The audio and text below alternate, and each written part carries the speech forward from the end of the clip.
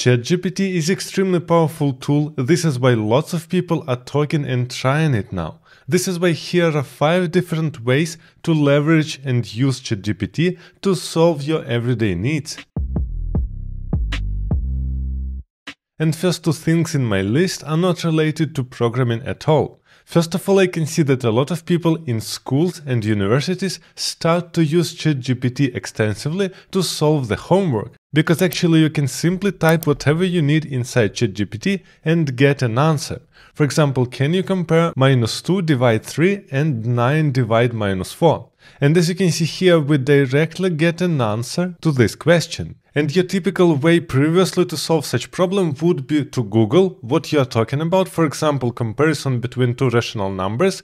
Then you need to study documentation, understand how it works, and only then you can solve something. With ChatGPT it is not needed at all, because here you are getting not only an answer, but also the understanding how it is working and how it is calculated. But obviously ChatGPT can make mistakes. This is why it is completely possible that the result is wrong and you must double check it. And it is not all, you can also use it to write essays. For example, we can write a small essay about Harry Potter book and see how it goes. As you can see, we are getting nicely written text without any errors that we can use in our school or university. Another way to use ChatGPT is to write official emails and documents. And a lot of people like me, for example, hate writing official documents because I don't know how to write them correctly. It is much easier for me to just write hi and then my problem. But it is not how it works for a lot of companies. This is why what we can do, we can paste something like how to write an official email to a homeowner regarding broken window.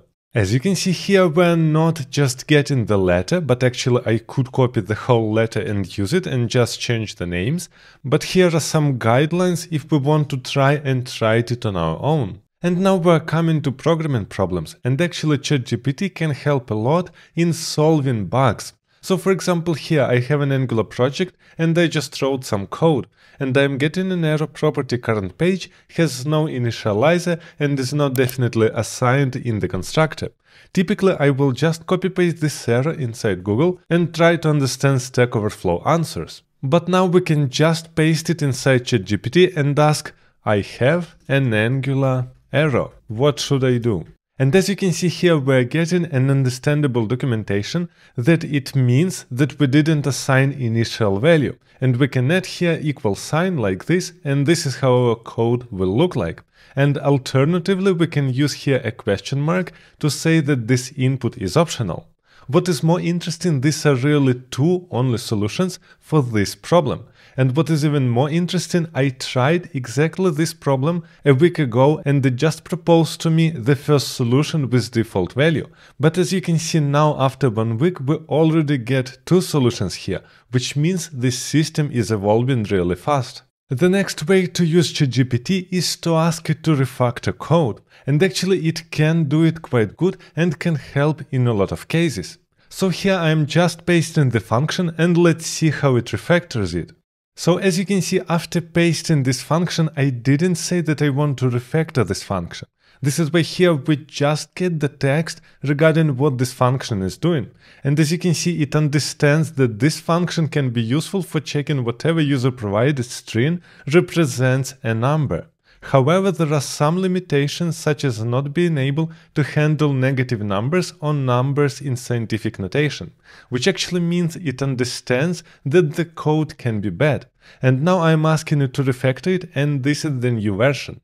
And first of all, you can compare the amount of lines. Here we have like 10 of lines, or maybe 15, and here we have just 3 lines. Because essentially here it used regular expression to do exactly the same thing.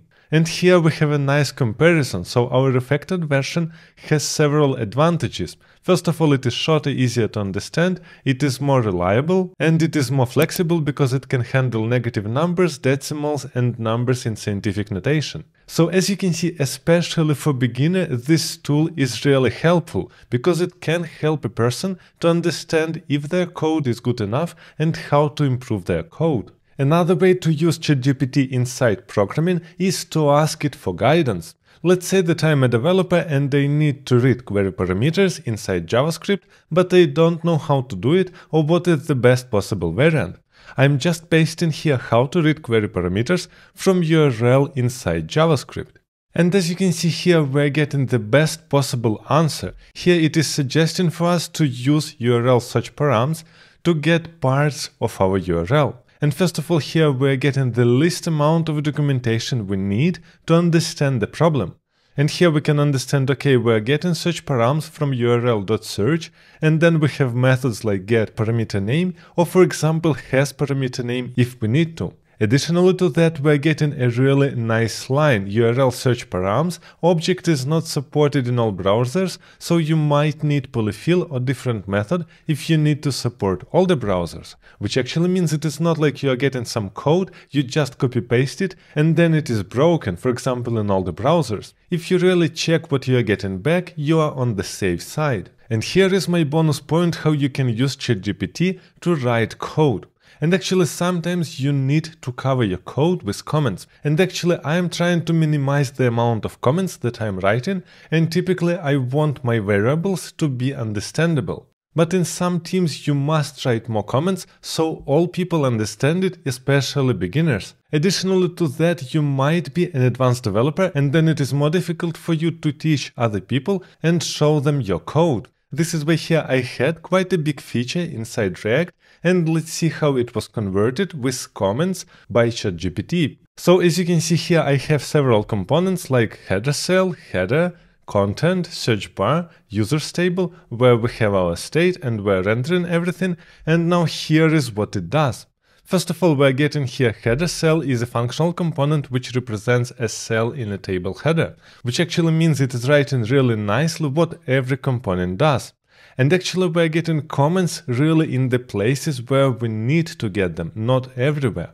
For example, here determine the future sorting order when the cell is clicked.